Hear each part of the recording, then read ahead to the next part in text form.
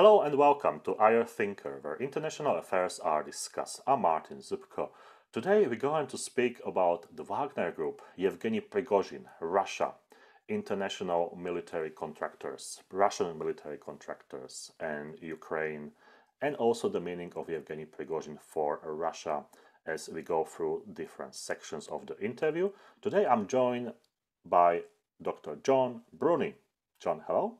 Hi, Martin, and greetings to your audience as well from very wintry Adelaide in South Australia. Great, thank you. Dr. John Bruni is an accomplished researcher, analyst, and engaging podcaster in the military and intelligence sectors. Also, John was a lecturer at the University of Adelaide in 2001 and 2006. He is an analyst and contributor to Janes, which is a company established 120 years ago, delivering open source intelligence across military capabilities. He is also a fellow at the Trends Research and Advisory Institute in Abu Dhabi. And finally, he is a founder and CEO of the SAGE International, an Australian independent think tank specializing in defense, space, security, and international relations. So John is going to tell us a few perspectives and facts about the Wagner groups. And let's start with the first section. And in this section, we're going to speak about Wagners in a general sense. How did the Wagner Group come about, and what or who propelled Yevgeny Prigozhin to the position of being the boss of the group? Well, it's an interesting story, Martin, and thank you for your generous introduction. One of the things that I think the Western media seems to be forgetting is that Yevgeny Prigozhin, while he has been financing the Wagner Group for quite some time before he became a noted leader of this group, the actual person who founded Wagner was Dmitry Utkin. Now, Dmitry Utkin was a Russian army officer, and he served as a special forces officer in the GRU, which is a Russian intelligence. And from there, he founded or was part of the Slavonic Corps initially, which was a private military company that started off in, I think, 2013, if memory serves me correctly. Then, of course, he thought that he could do better and founded Wagner. And of course, Wagner was his call sign. Now, Utkin has a bit of an interesting past. From what we can understand on the open source intelligence, he was very... I don't like casting aspersions on people, but he did seem to admire the Nazi regime.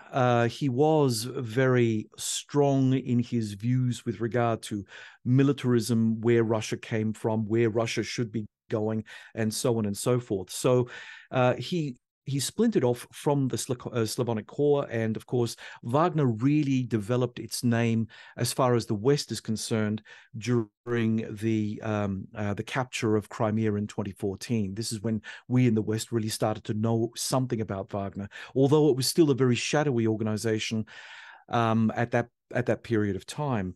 With regard to Prigozhin, well, it wasn't until September of 2022 that Prigozhin stepped into the limelight and claimed leadership of the Wagner Group. But from a Western media perspective, because obviously a lot of people who are in journalism don't necessarily have the capacity to understand the complexities of what's going on in Ukraine, they tend to just overlook the big picture and just focus on the man of the moment. And of course, the man of the moment is Yevgeny Prigozhin.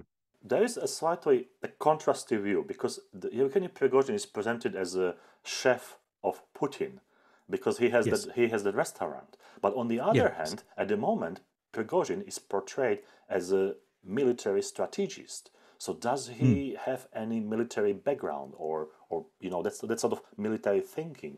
Well, Martin, his background is actually quite checkered. He served 10 years in a Russian penitentiary for having apparently robbed a bank. And from that point on, when he got released during the turbulent 1990s, he got released from his incarceration. and then went on to set up a bunch of hot dog stands. And it was through his hot dog stands that he then became, well, he rose to the position of being Putin's chef. And he was a good networker. The one thing that we can give Prigozhin was he had an eye for where he saw himself being in the future. So he could pinpoint the various people that he needed to make friends with, which allowed him to rapidly rise up in Putin's estimation, being Putin's chef, obviously, and then afterwards being a trusted, do we say military? I'd say paramilitary person with the Wagner Group. Yeah. So basically, Prigozhin has no real military background as we would understand it. I think he leveraged off a lot of Dmitry Utkin's specialization, and he kind of found his feet as the Wagner head. So really, I think he was one of those people that basically learned the military art as he was growing his reputation within Wagner and among Putin's inner circle. And what happened with Utkin? Well, there were a number of restrictive measures placed upon him. He's still alive, as far as we understand, but there have been a number of restrictive measures placed against him by the Council of Europe and the United States for alleged human rights atrocities that Utkin was alleged to have committed through Wagner operations based outside of Russia, especially in the Syrian area. So his fate, well, like with most things in Russia being an opaque society, is it's unknown, shall we say? I see.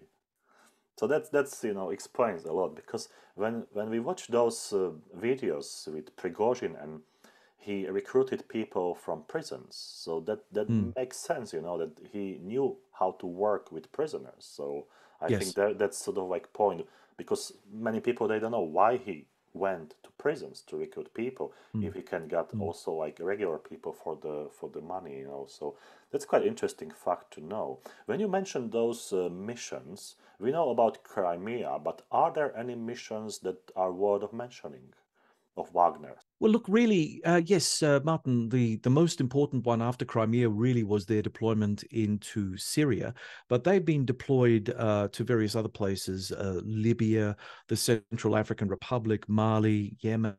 They've been all over the place, and they've done a lot to, I wouldn't say stabilize the local situation, but certainly they do have a training cadre.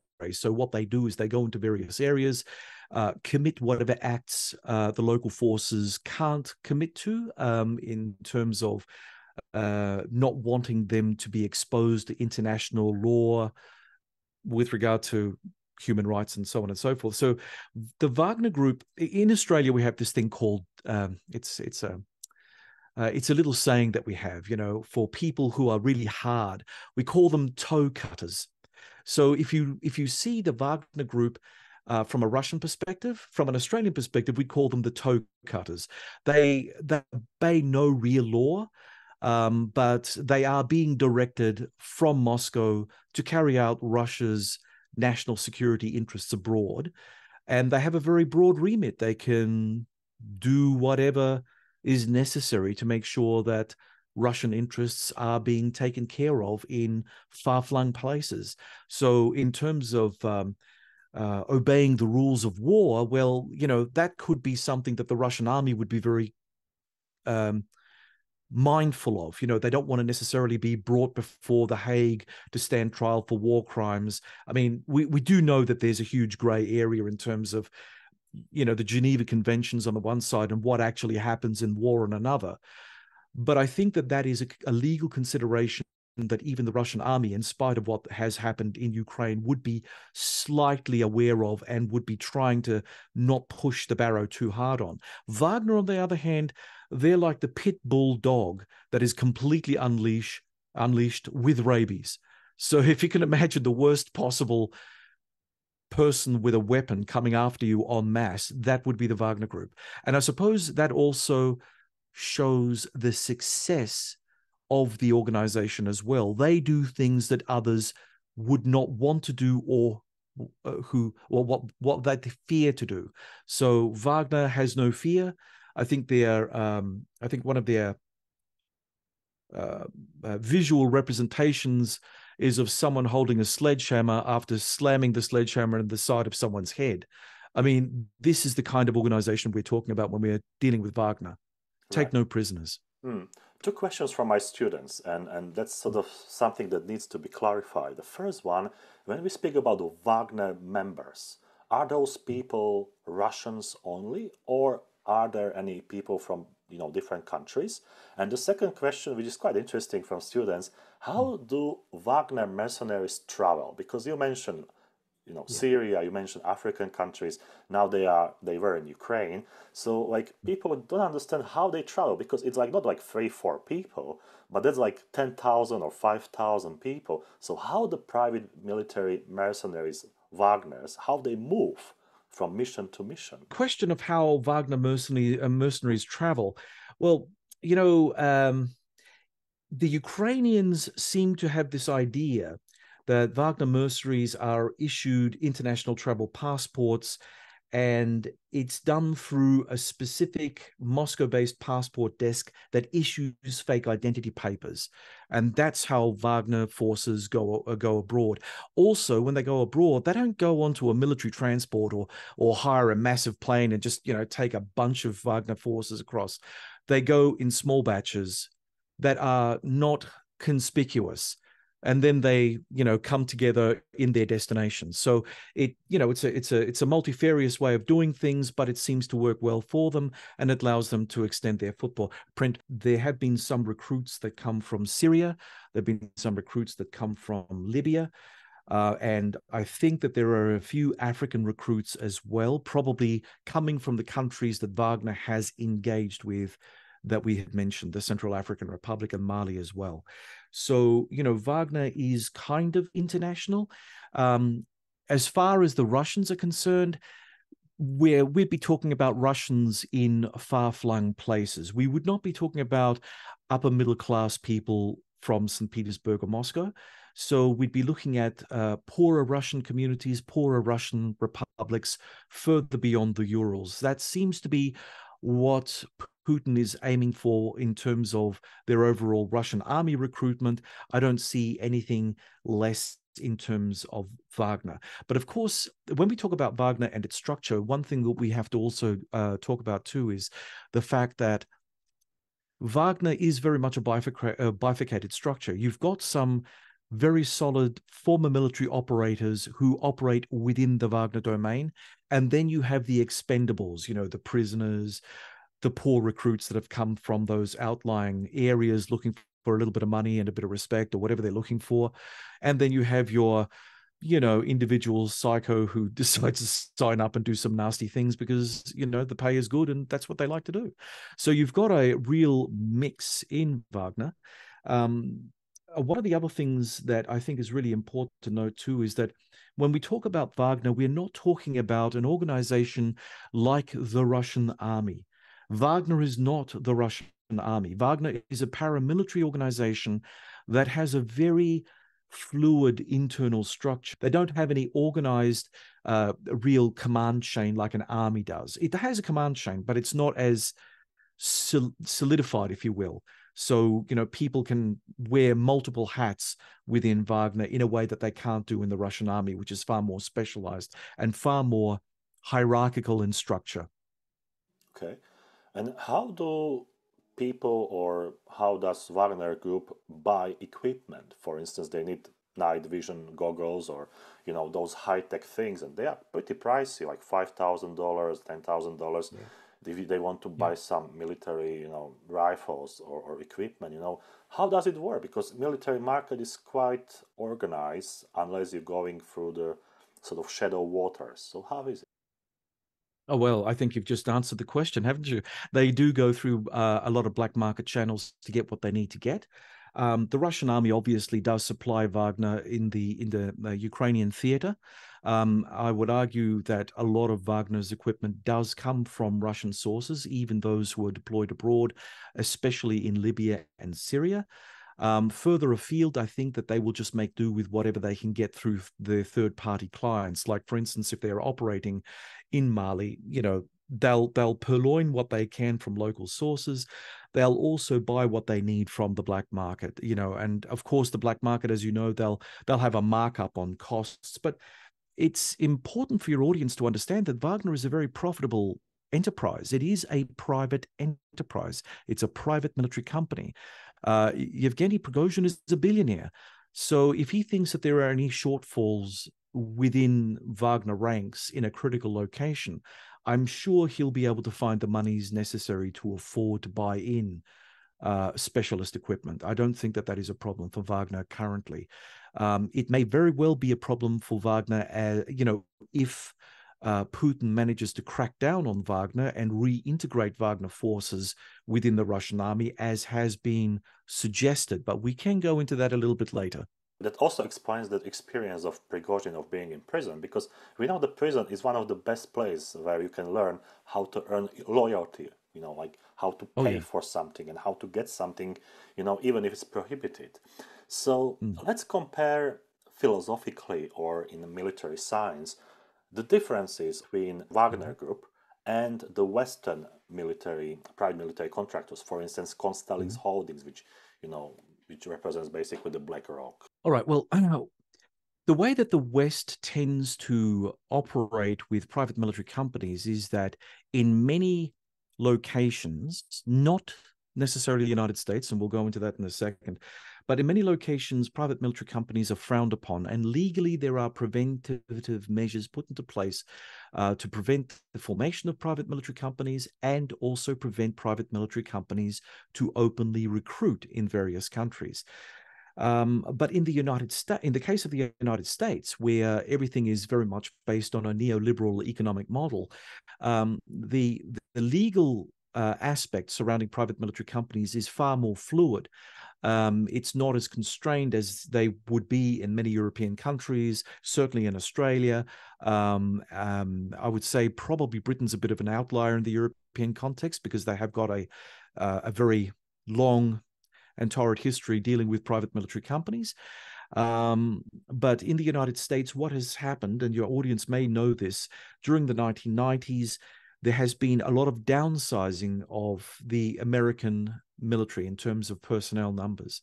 And the downsizing came with restructuring. And the restructuring meant that why do we need to pay for people in uniform who are directly under an officer to organize logistics? Logistics is far better handled by private enterprise. It's much more efficient, much more effective.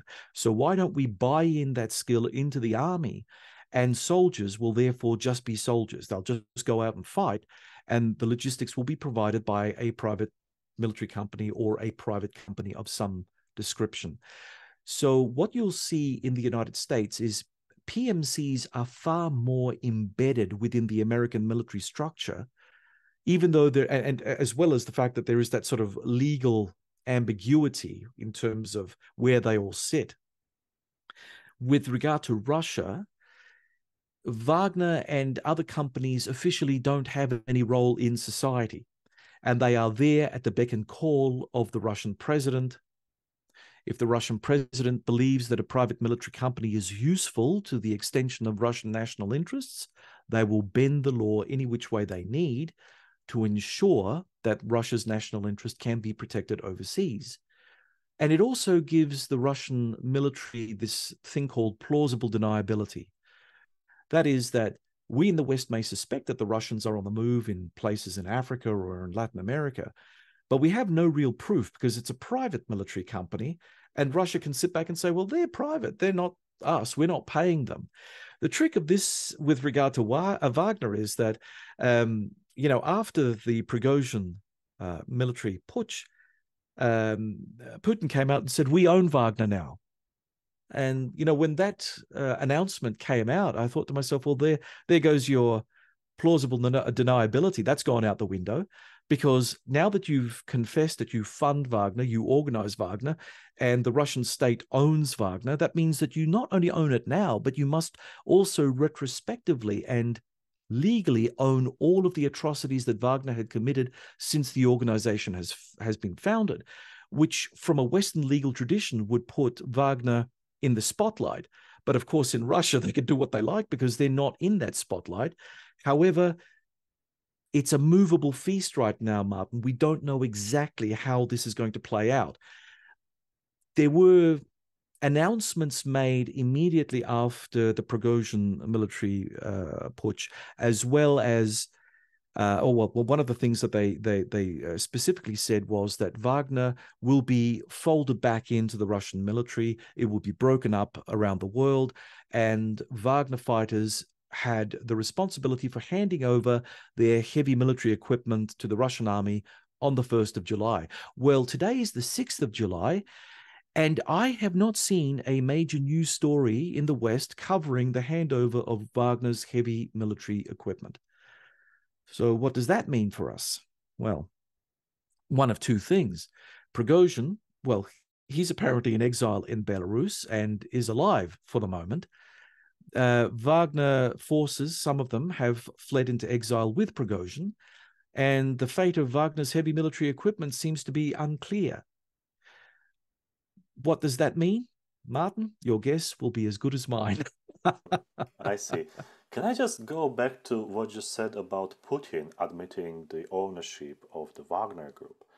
It seems like a strategic mistake, because like if I were the president, I would just say, like I don't comment on that issue or something like that. So I will leave it. But maybe I'm mistaken, but is there any strategic advantage of admitting this or not? I've been agonizing over this for quite some time, and it falls into something that is, again, ambiguous with regard to the Putin regime. He's done a lot of things which, if I was in his position, should I say this publicly? Feel free to cut this out if it comes across too strong, but just for argument's sake, if I was dictator of Russia, there were a lot of things that I would have done differently from Vladimir Putin. The first thing is I would have shot Wagner publicly in Red Square. End of story. The second thing I would have done is exactly what you said. I would not have owned Wagner. Wagner still has utility. You could, if you remove Prigozhin and you take out his supporters in a purge, you can still use Wagner as a plausibly deniable group of people doing the nasty in parts of the world for the Russian state without admitting ownership of that. So I think that in many ways, I do not understand why Putin did what he did. Similarly, why has Putin got Alexei Navalny alive in a prison cell? Some people have said to me, "Oh, but John, that's clever politics because he can slowly be broken." Well, if we had on one of our podcasts only recently, we had the pleasure of speaking to Vlad Vexler.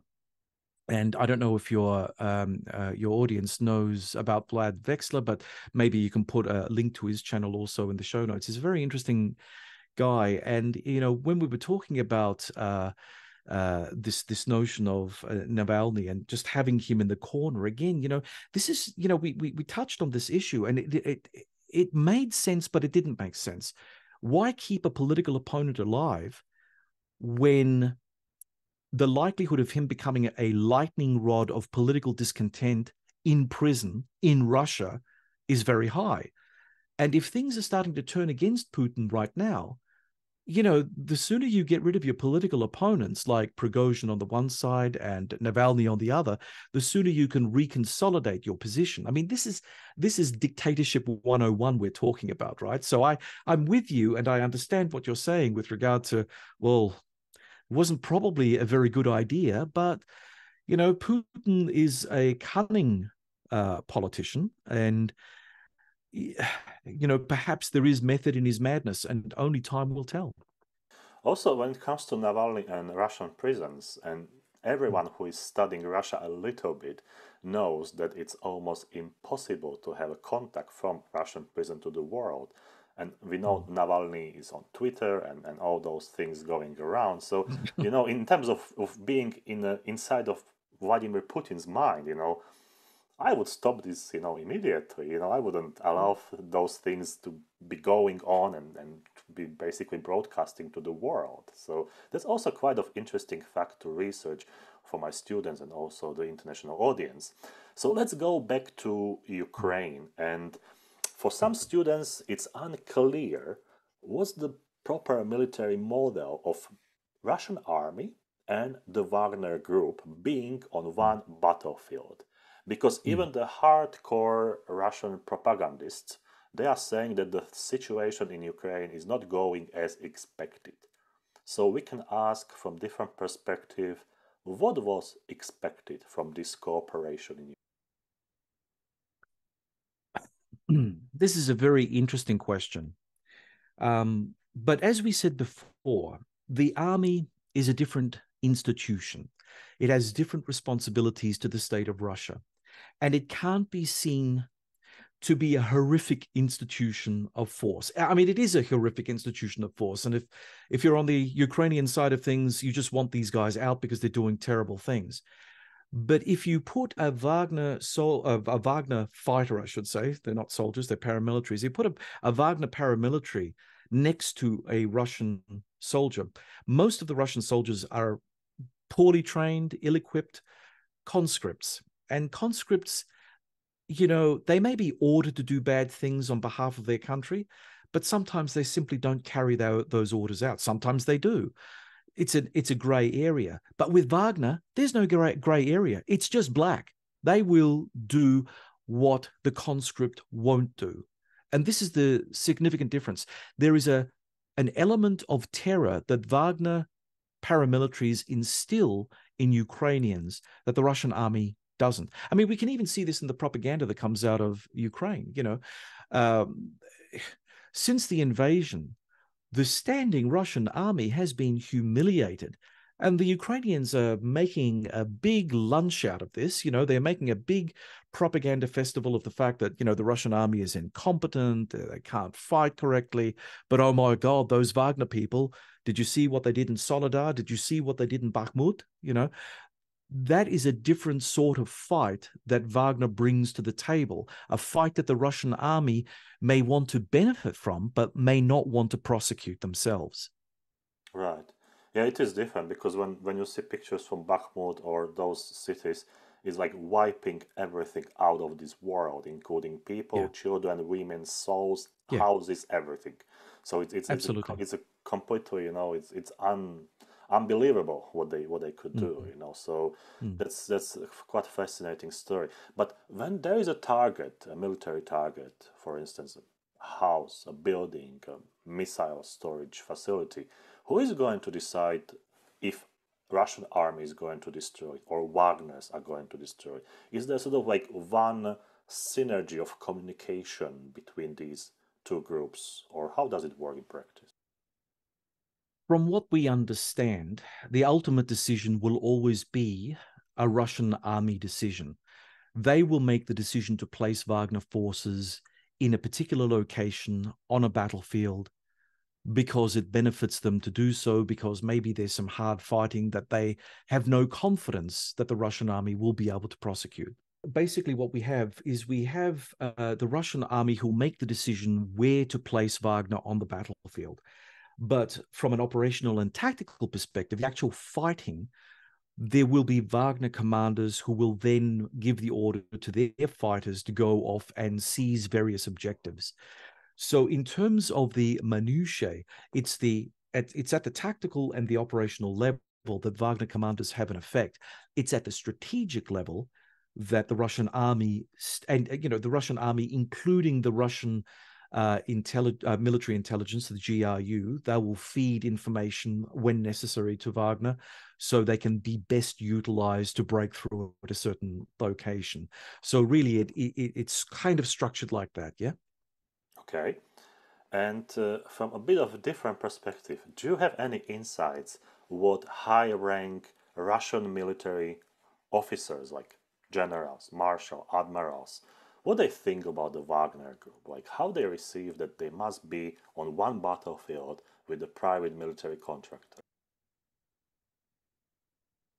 Yeah, that's interesting. Well, I think that if they had no opinion of Wagner before the mutiny, they certainly have an opinion about Wagner and similar groups after the mutiny. I would think that initially they may have thought that this is a great idea. They've got a bunch of ne'er-do-well shock troops that they could just like literally throw into the meat grinder without having to expend too much blood in uniform, in proper Russian army uniform. I think that there was this initial, yes, we will support Russian private military companies if they do the nasty, terrible work of actually cutting through and giving their version of tactical shock and awe to the Ukrainians. Where it all changed, of course, is Prigozhin's high-profile character. Prigozhin's not been a wilting flower in terms of what his views are of Russian high command, Russian fighting prowess in the army. And, Shoigu, for instance, the Russian Minister for Defense, and you've got Valery Gerasimov, the Russian Chief of Defense Staff. These guys.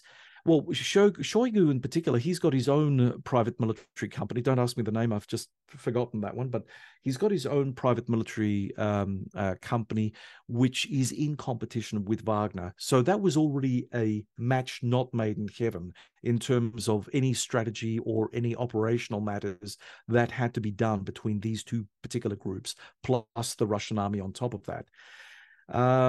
So basically, yes, you've got a very, very difficult situation. I think now with the mutiny and with the fact that Prigozhin is seen as a bit of a star in his own making, he's a very flamboyant mercenary captain. I think the closest modern parallel I can give is that after a period of time, mercenary captains or captains of private military companies, they're all in it for the money. But there comes a time in certain mercenary outfit evolutions that the captain of the outfit becomes a bit of a superstar in the public space. We saw this once before in a British private military company that was working in Africa and was very, very much a high-profile outfit led by Mad Mike Hoare. And Mad Mike Hoare was caught up in the Congo conflict, and there was a movie made of his exploits called The Wild Geese. So your listeners can look that one up. But they lionized Hoare's adventures in Africa. But Hoare's adventures in Africa, when you look at it with a sober eye, they were war crimes basically in Africa. But it didn't prevent them from turning him into a bit of a hero figure. Prigozhin seems to have a similar kind of thing where he's always positioned himself and his group as being the ones looking after Russia's national interest, and in an efficient and an effective way, in a way that the Russian army simply couldn't. So as his public profile rose, I think that there was this notion that among the high command in Russia, this is not a good idea. It's all right if I've got a little pit bull on my leash and I can pull him back when I think that he's getting a bit above himself and above his station. But Prigozhin was never really pulled in by anybody and was unleashed on the telegram stations, and ever so often when he was interviewed by other people, when he got to a public interview, he said some pretty overtly anti-Putin objective things. That's what I would say. So I think now people are thinking, we can't put the muzzle back on the dog, so what do we do with the dog? We can't shoot it either. Based on what you just said, can you please tell us, or can you assess weaknesses and strong points of the Wagner? The strengths were, as we made mention before, they really run by no rules, so they can instill terror on the battlefield in a way that average Russian combatants can't. Their weakness, of course, and this is especially so in Ukraine, and it's hard to determine how much of an effect this also has in areas abroad that they've been deployed to, but certainly they have become dependent on the Russian army for munitions supplies, for non-lethal equipment supplies, which made them then dependent on the likes of Gerasimov and Shoigu. If Gerasimov and Shoigu thought that Wagner was overstepping the mark, they would tighten the supplies. Prigozhin would go onto Telegram and say what a bunch of, whatevers they were, and air his disgust at the Russian army. But that revealed the vulnerability of Prigozhin. Prigozhin was a paramilitary outfit. He didn't have the command of factories that could provide his forces with weapons independent of the Russian army. And so in that sense, Prigozhin was dealt a pretty weak hand. He played it well, but he did have a bit of a weak hand here. Where it becomes really tricky is during the mutiny itself. Something must have happened within the Russian army, because Prigozhin not only took over two major cities, including Rostov-on-Don in the south of Russia, but was allowed to basically get halfway to Moscow before anyone really started mobilizing anything. And this is where it becomes really tricky, what was the disadvantage there? Someone was obviously backing Prigozhin in the Kremlin. Who those people are, we will not know, certainly not in the immediate term. So it's and it's a drama still playing out right now. Absolutely. It also points to the meaning of logistics in a modern hybrid conflict, because that sort of logistics environment and those streams of supplies, you can have the perfect soldier, but if he doesn't have any bullets, what he can do? So that's sort of, I think, quite interesting point, that meaning of the logistic in the modern conflict. But when we mention a modern conflict and when we get a little bit above all the perspectives, is there anything that the collective West can learn from Wagner Group in Ukraine in terms of military strategy? Look, I think that we are learning as we're going, and I think that NATO has done a very good job so far in terms of understanding that the more economic pressure is applied on Russia, the less economic resources Russia has to fund its war. And by funding its war, we're also talking about funding the Wagner Group, which arguably could have been one of the contending factors why, of course, in a resource-depleted environment, the Russian army started becoming a little bit more protective over its own resources and not so generous about sharing ammunition, supplies, and various other supplies to Wagner. I mean, we talked about the bad situation between Shoigu, Gerasimov, and Prigozhin. That covers part of the story. The other part of the story is, had Russia not been hit by so many really tough sanctions by the West, would this argument over resources have ever occurred? Now, that's an interesting point.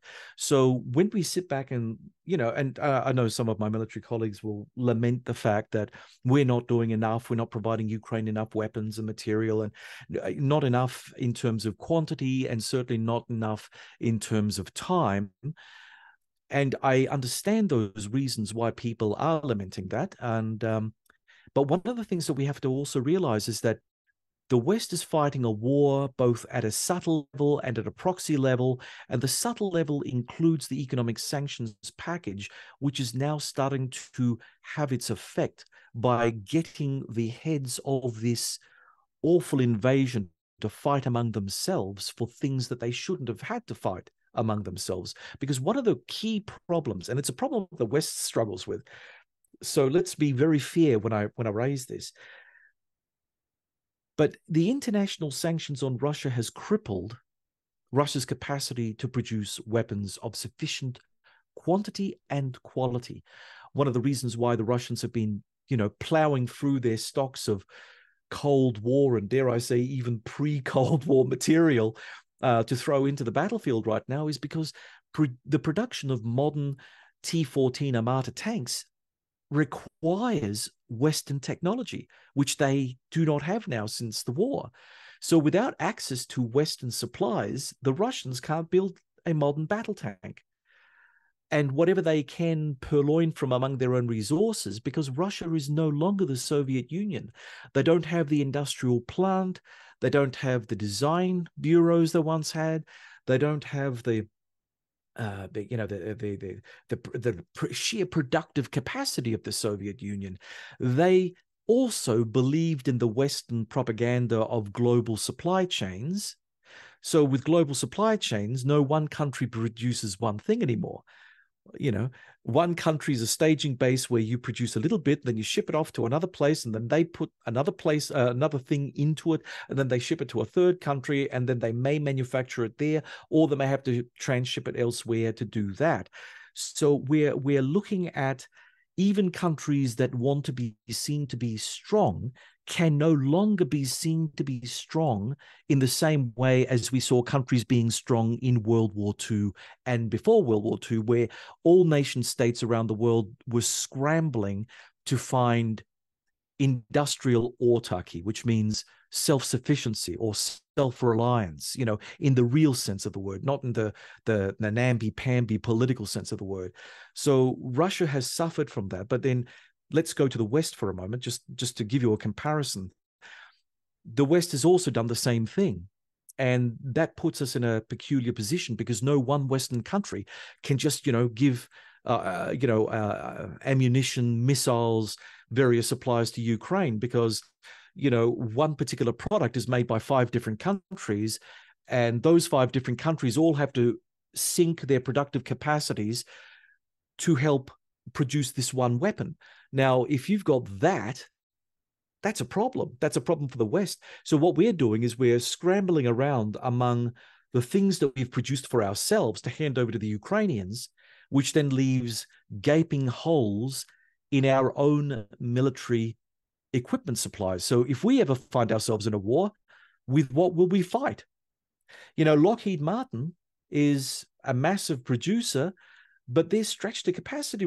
And you think to yourself, well, wow, don't they make billions upon billions upon billions of dollars profit every year by selling weapons? Surely they shouldn't have any productive problems at all. They have massive production problems right now. There are bottlenecks in production because we didn't think in the West that we would ever fight a state-on-state war. We thought that the only wars of the future would be gray zone wars where most of those hostilities would be done through cyber, which is nothing really. It's a computer terminal and a hacker on the other side.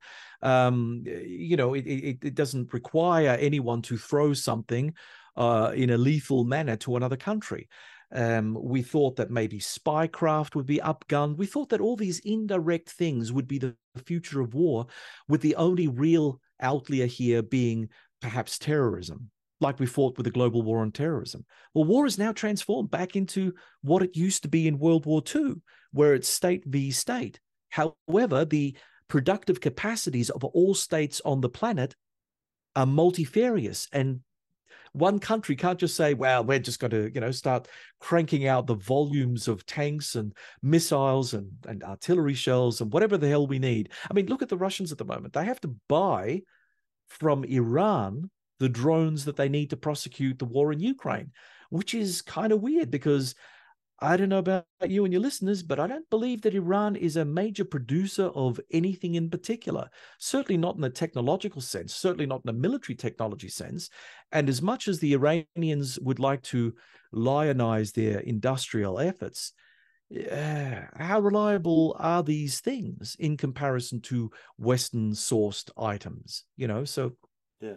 That opens many questions, and one of the questions is the European security architecture, the diversity of military equipment, because Indeed. we are sending military equipment to Ukraine from Europe, but each train is a different equipment for different fighting or military environment. You need different people to manage that, to maintain, to service.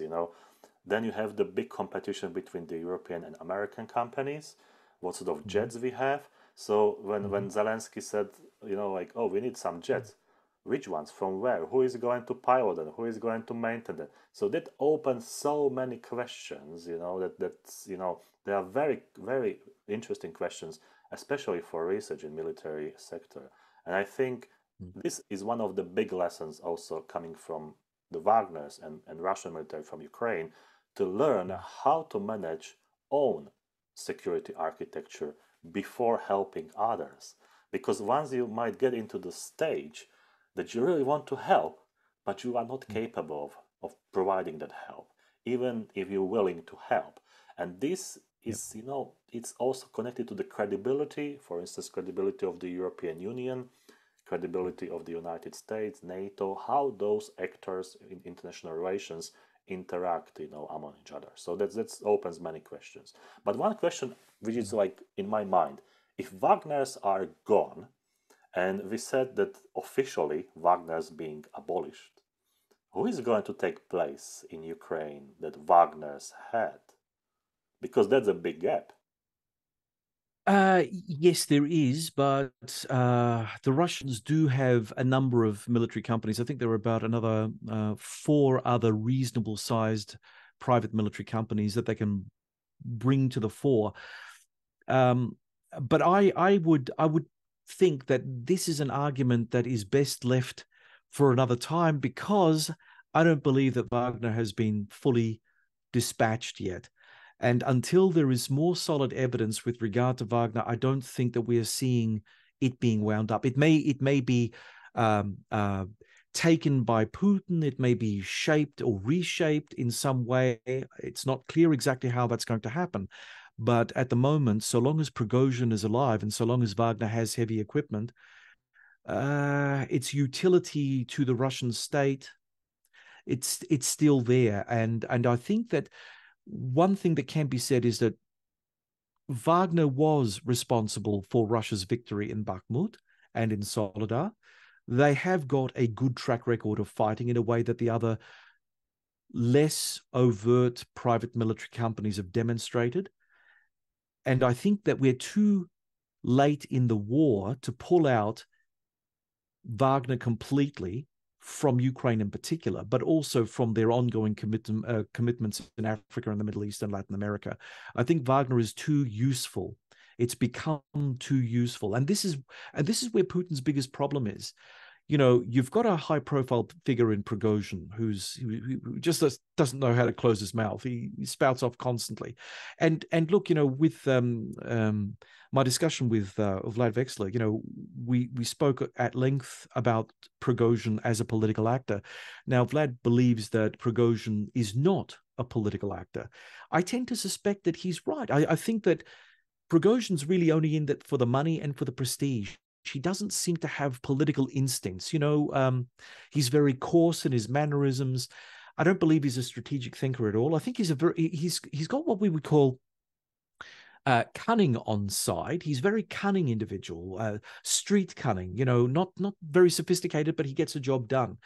And I think people within the Russian elite, if they were thinking of threatening Putin in some way, Prigozhin is their stooge to do that. But Prigozhin will never be president of the Russian Federation.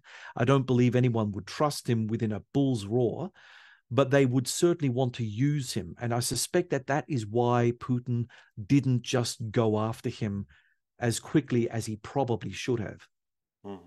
Right. I mean, maybe he's trying to, actually flush out a deeper pro-Prigozhin conspiracy in Russia, which would probably be the method that I would use if I wasn't going to shoot him immediately. I'd just let Prigozhin dangle there, and I'd wait for all the people who supported him to come and try to pass messages on. And then when I knew that I could grab the whole bunch of them and then shoot them, then I would do that then. So perhaps it's a clever move on behalf of Putin. But again, I think Putin's been shaken. I think his leadership has certainly been undermined hugely by Prigozhin's mutiny. And we just have to wait to see how it plays out. I have a couple of questions about sort of bizarre military conflict in Ukraine from my students. One of them is Russians, Americans, British, NATO, they all have high-tech satellites, spying networks, and all those facilities, as we know. And for some students, they can't understand how is it possible that the West is supplying the weapons through the routes that Russians or Wagners were not able to destroy, because they all have the equipment, they all have the capabilities, They can say a Kinjal missile or something, and destroy the railway or the roads. But for some reason, those trains are still coming. Is there any military or military strategic explanation for this? Yeah, well, there is. It's a very simple one and a very basic one. GLONASS, the Russian satellite system, is not the same as GPS or not the same as, I think it's the Galileo system that the Galileo, yeah. European Union, not as sophisticated and certainly nowhere close in capacity to anything the West has. And if we're looking at what the Ukrainians are leveraging off at the moment, Elon Musk's Starlink network, I mean, that is just so sophisticated and so outside of Russia's bailiwick. They, technologically speaking, the Russians are very far behind. When we talk about Russian satellites and their capacity to deliver munitions to, on target, I think that the last time that they could really do that with global reach was during the Cold War.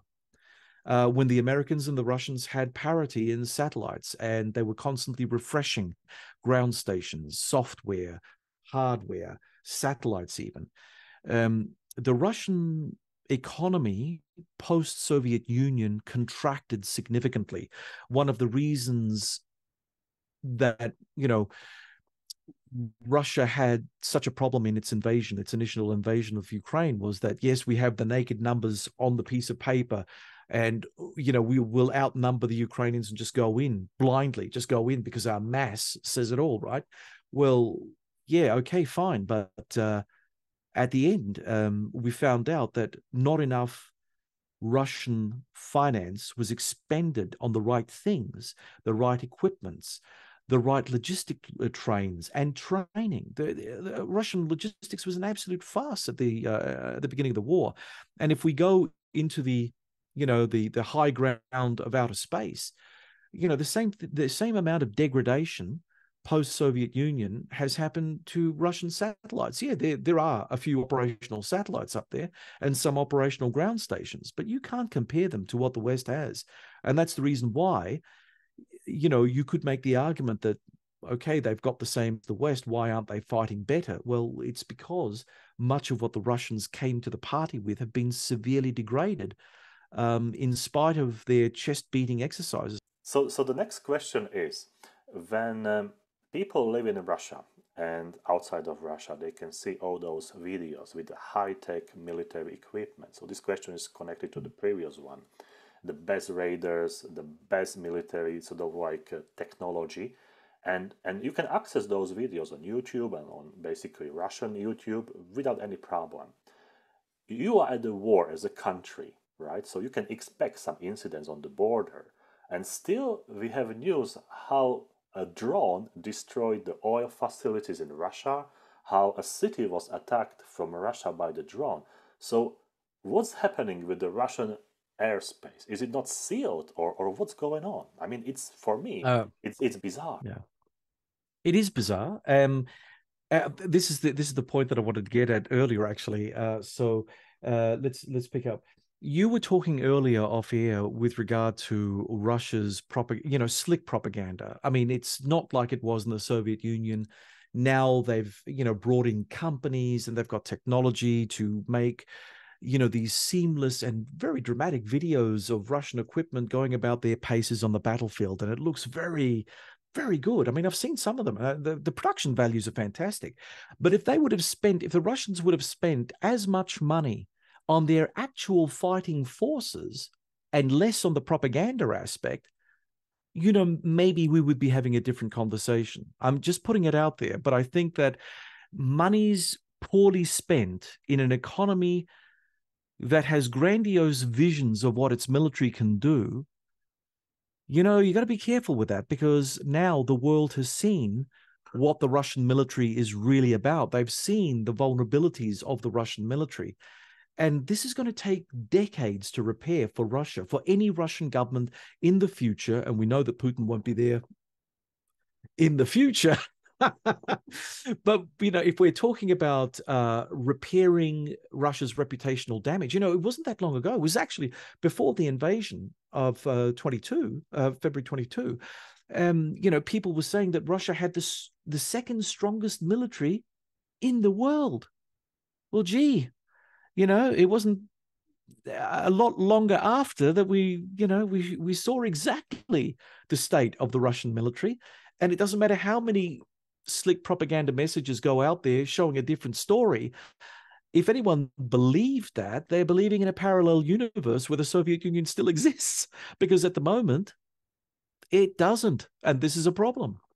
Is it even possible to explain, when Rostov-on-Don, there is an airbase, the Russian military airbase, and Yevgeny Prigozhin with his guys just took it over. And I'm thinking, it's one of the strategic or the most strategic cities in Russia because of the south position close to the sea. And how is it possible that the private military guys just coming around and say like, just going to take over the Russian airbase base? Is it not protected, or the paperwork means, oh, there are soldiers, but in reality maybe there are no soldiers, no special equipment? Because when you watch some news, it's super difficult to get even like half-kilometer close to the military base everywhere in the world, including small countries or big countries, because when you have military base, it's super protected. So what's your thought about this? Like, how is it even possible? Well, I think that, all right, the Russian army is an extremely bureaucratic, top-down driven organization. Most of Russia's available combat power are in trenches in Ukraine. They initially, when they invaded, ran into major logistical problems in terms of delivering fuel, ammunition, food to the soldiers in the front lines. Some of those issues have been solved, but certainly not all of them.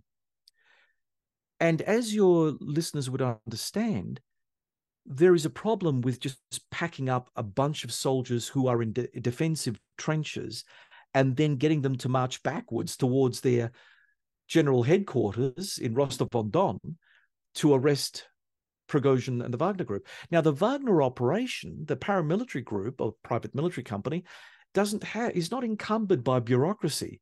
If Prigozhin has a flea in his head, I want to go and turn my forces here, he can just go and turn his forces here. That's it. End of story.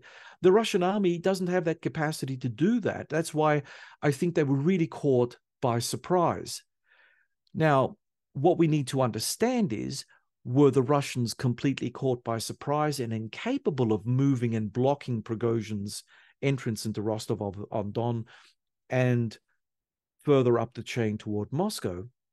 And if that's the case, that reveals another glaring problem of the Russian military. And you're absolutely right to point out the fact that, the Russian Air Force has been completely absent, except for those helicopters and, dare I say, one of Russia's premier fixed-wing aircraft. We're not talking about an Su-25 Frogfoot that got blown out. We're talking about a premier AWACS.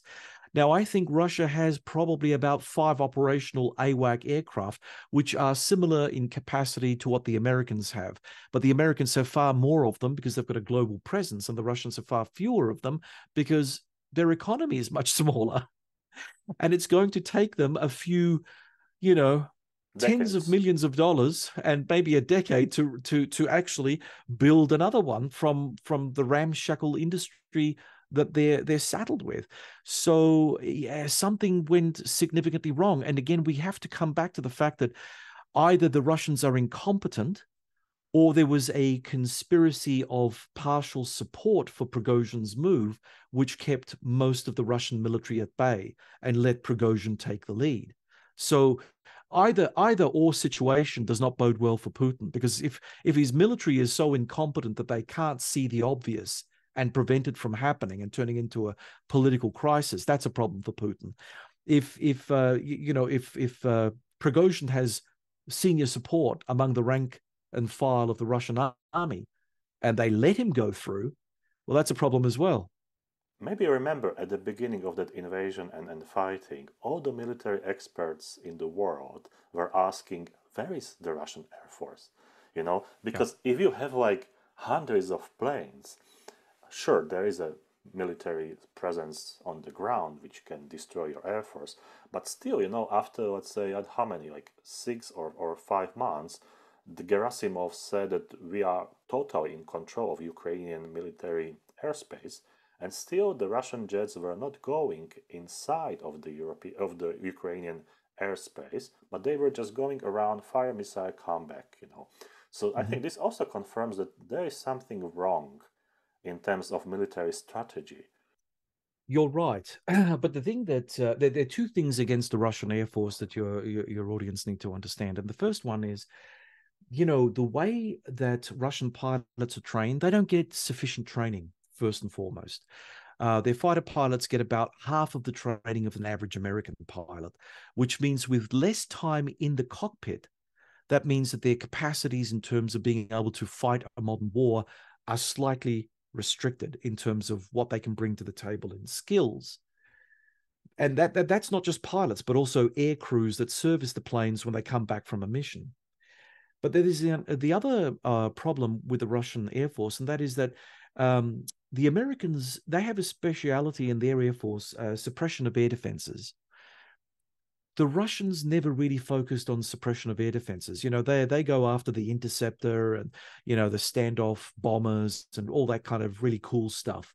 But they've never really been into getting a plane designed that can go under the radar and knock out enemy air defenses, which would then clear a path for the heavy bombers and the fighters to come through unopposed.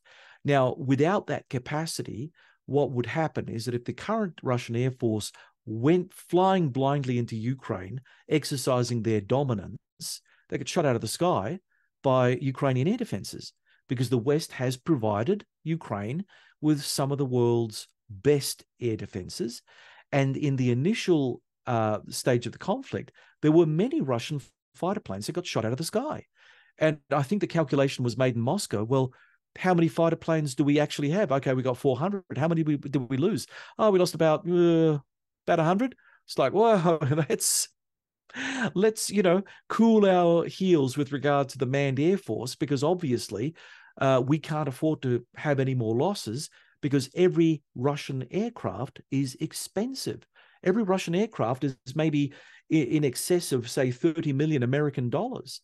And again, because a lot of the more modern Russian fighter planes, they have parts that come from Germany, parts that come from France, parts that come from China, parts that come from all over the world. It's not like Russians can crank them out of their own factory, fully 100% Russian built. They're not. So again, you got to be careful with what you put into the fray. And if you're afraid of losing your fighter planes, you just don't use them. Is there any connection between the Wagner Group and Russian FSB, Lubyanka people? What do you? Ah, yes. Look, I think that there are connections, but those connections aren't clear. They're not clear. I think that they're sort of like a client relationship. You know, Wagner gets fed information from official Russian sources, whether it be, you know, the FSB, whether it be the GRU, when it's necessary for them to know. I think that in that sense, feeding Wagner intelligence has been something that the Kremlin has been doing on an as-need basis, but they haven't opened up the supplies of intelligence and just said, well, look, guys, you know, Prigozhin and your stooges out there, you know, you can have whatever you like. You know, I don't think it's that sort of relationship. I think it's a very closely guarded relationship in terms of the way that the FSB and the GRU operate and various other elements of Russian intelligence, because they don't want to overdo their ties with Prigozhin and give him too much success. He's had enough so far. I think if it were revealed that those ties were far more official and far tighter, again, I think that this could reflect really badly on Putin. The last question for today's interview. Why Wagner Group went to Belarus, and what do you think is going to be the implication of that movement? having Wagner in Belarus, because there are more camps on international arena. The first one is calculating with sort of like attack on Kiev coming from the north. The second camp is saying, oh, they will regroup, maybe strengthen, and then fly to Africa or somewhere. And the next camp is, calculating with like it's unclear, but maybe Wagner Group will keep an eye on Belarus, to deter the European Union or Americans, that, oh, in Belarus there are nuclear weapons, now there is Wagner Group, so country is getting like much stronger in terms of military or in terms of the power capabilities. So what are your thoughts? There are many different interesting scenarios with regard to stationing Wagner forces in Belarus, one of which you've covered off on. Another from my colleagues suggests that maybe this whole thing was a ruse in the Prigozhin mutiny. Maybe it wasn't a mutiny at all. Maybe Putin and Prigozhin organized the whole thing in a way to destabilize Western thinking and strategy, and the Ukrainians in particular. I find that a little hard to believe. I think that I follow the Occam's razor view of things. Usually it's the simplest explanation that will give you the real explanation. And I'm not into the conspiracy, but it is possible. You will have to calculate that out. There's obviously the idea of being able to put Wagner on the border with Poland and monster Poland in particular, because Poland has been arguably the most vocal supporter of Ukraine in NATO, and is a pivotal state for Europe's ongoing support of Ukraine. So, maybe it's a sign of trying to intimidate Warsaw.